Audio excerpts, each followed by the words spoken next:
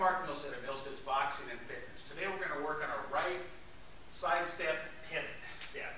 Now a side step pivot is used against an opponent that you want to stay in close on. You don't want to circle all the way around the ring like you're running from your opponent like you might on a regular right side step.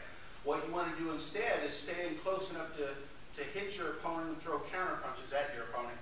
So to work on a right pivot side step, instead of stepping toward about 10 o'clock, you step more toward about 1:30 or so. And as you do, you pivot your front foot. You push off the ball with your back foot. You step with your back foot over this way. Your opponent's right in front of you. You might be in close, mixing it up. He's throwing punches. You're throwing punches. You want to get a different angle on your opponent to confuse him a little bit. So what we do is step with our back foot. As we do, we pivot on our front foot so that we stay in close enough to hit our opponent, and we end up in a good, solid boxing position, ready to throw more punches. So here, we're mixing it up. Our opponent's right in front of us. We want to get a different angle, so we push off our back foot. We step with our back foot.